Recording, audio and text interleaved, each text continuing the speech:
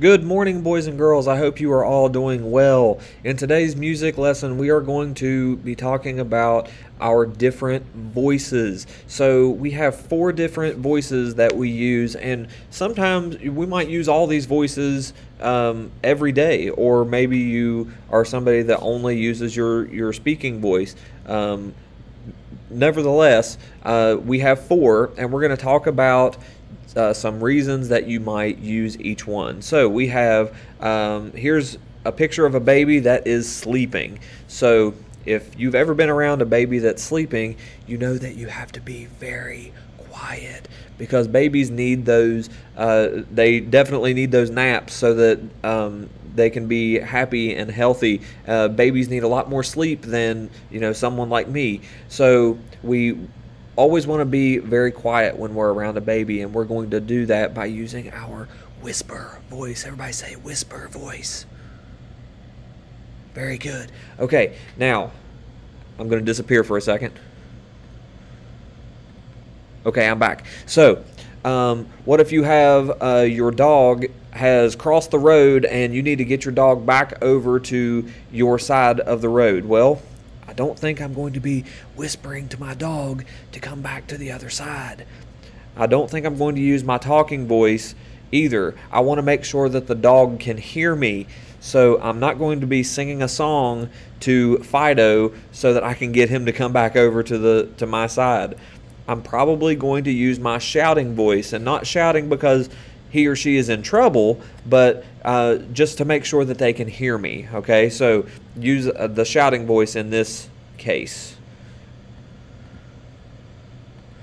Sorry, I keep disappearing. So what about this one? So we've got somebody who is singing on a stage. Well, I think it's in the name. You have to use your singing voice in order to sing, okay? And everybody's singing voice is a little bit different. It might not sound exactly the same, but it's still there, and we all have a singing voice. So when you're singing on a stage or anywhere, you're going to be using that singing voice.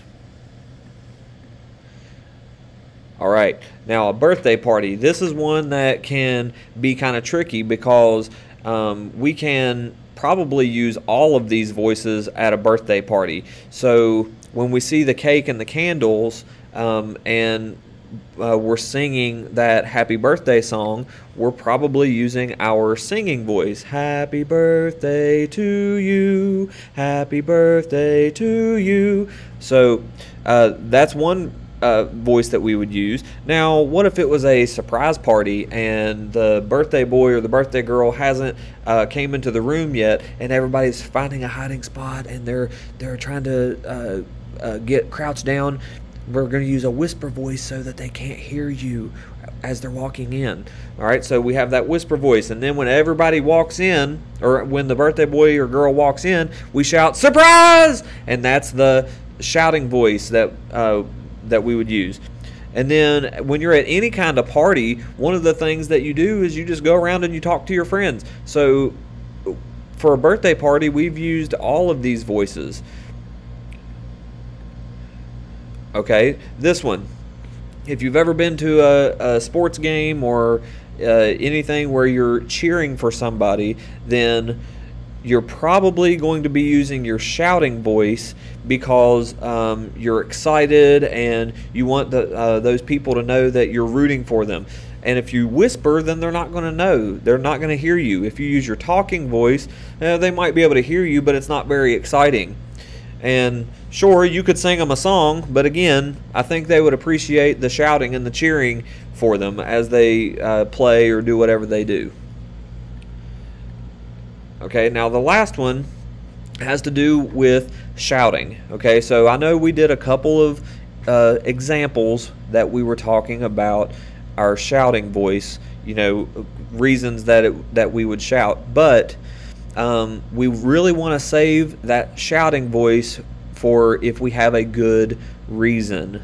Okay, so like if you're at school or you're at home, or I mean really if you're anywhere, you need to have a good reason for using your shouting voice, and that could be like an emergency. Okay, so like when we had the picture of the dog, crossing the road, that is definitely a good enough reason to use your shouting voice. Okay, if you're lost and you need some help, then you might use your shouting voice for that. If you've fallen down and you're hurt, that would probably be a good reason to use your shouting voice. So you always want to have a good reason to use your shouting voice. Okay, so I hope that this was helpful for you, and I hope that you understand the different reasons that you would use your voice. So what I would like for you to do is I want you to come up with some on your own. There's plenty of other ones that we didn't talk about in this video. So what are some reasons you would use your whisper voice, or your talking voice, or your shouting voice, or your singing voice? Probably gonna use your singing voice when you sing a song, but when are some times that you sing? So think about that, and as we go forward, just be thinking about those. So I will talk to you guys in the next video, and please remember to stay safe and have fun.